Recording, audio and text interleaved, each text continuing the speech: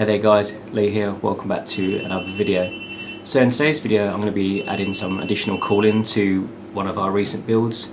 The build is the Twin 280X build, which we used for mining Ethereum. Once we actually fitted the cards in there, we thought potentially that it might be overheating, and that's actually the reality of it. So for the past few days I've been actually running it with the actual case off, which isn't ideal. We've got kind of a weird sort of setup here whereby I need to actually keep everything cased, where normally if you're building these kind of rigs, 2 or more cars, you would normally have them on you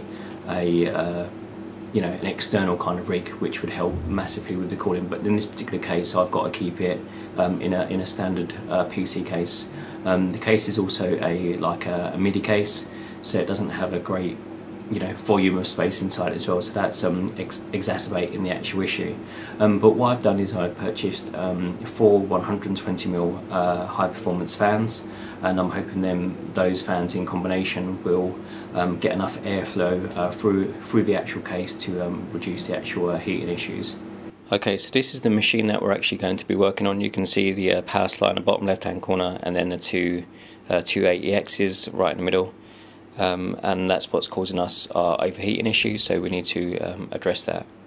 Okay, so these are the fans that I've gone for. They're just some cheap fans that I actually picked up from eBay. They worked out about £3.50 each, something like that. I think I got a discount because I purchased 4 of them, and they are just these Arctic F12s.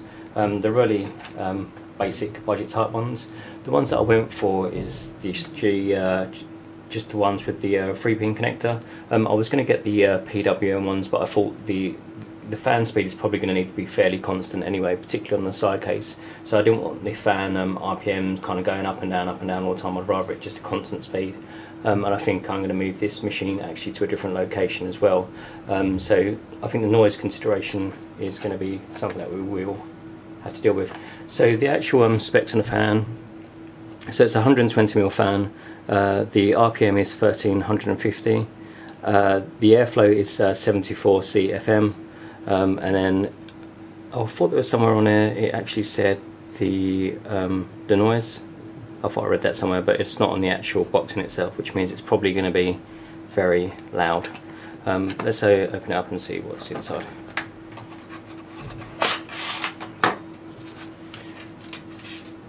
Okay, so it just comes with the standard fan case screws, and here's the actual fan itself. Try and get that in a bit better light. Just a white blade and a plastic fan housing. You can kind of feel, and by the look of it, it's not terrible quality, but it kind of feels, I don't know, sort of very light. I don't know what this plastic is, whether it's a new different type, but yeah, it feels very light, and also the blades feel difficult to kind of describe. But it's almost, it feels, yeah, like a little bit cheap plastic, but then it is, you know, it's like a £3 part, so I'm not expecting miracles. So yeah, just on the back side there, yeah, that's it, 3-pin connector. That's going to do us hopefully great. Okay, so I've just got the PC just down on the desk now. You can see we've already got a 120mm fan at the back, but I think I'm going to swap that out for one of the new ones, just because I think this is like more of a quiet edition fan, and I think we really want to go more performance and just get maximum airflow, even at the sacrifice of the noise levels. So I'm going to probably swap that one out. Just looking, I need to do something, because I've got, you can see there's 2 fan connectors down here, and then I've got a 3rd one over here, and I've got 4 fans, well, 4 new fans. So I'm going to need to get like a Molex connector from somewhere. So in this video I'm probably only going to be fitting 3 of the fans today, or I might fit the full 4, but then only 3 of them will actually be running. So towards the front of the case I've got space there for 1 fan, so that can go. So what I think I'll probably have is this as a inlet fan to draw air through, this, and then this one as outlet. And then on the actual side of the case, it's already got 2 grill cutouts. You can sort of see that here and here, and yeah, so I'm thinking to have these 2 as outlets as well. I think it might take a little bit of configuration and jigging maybe to get the perfect sort of airflow, but I think that will work well, because when you have your hands on the side of these, obviously they're pulling air through sort of this way, and then the air is coming out of the actual, like, you know, more towards the camera from the actual heat sinks itself. So I think if I have you know, the exhaust coming directly out the side of the case, I think that should help keep them cool. Yeah, so there'll be, you know, airflow from the front onto the cards. It can escape over the back and then to, yeah, exhaust here. And I think that should do as well. At the front where the actual sort of CD-ROM bay is, it's plated, but I might remove those plates as well, and then there's just a grill, mesh grill on the other side of it. So if I take those out, it should help with the overall airflow. So that's what I'm going to work on, and we'll see how we go.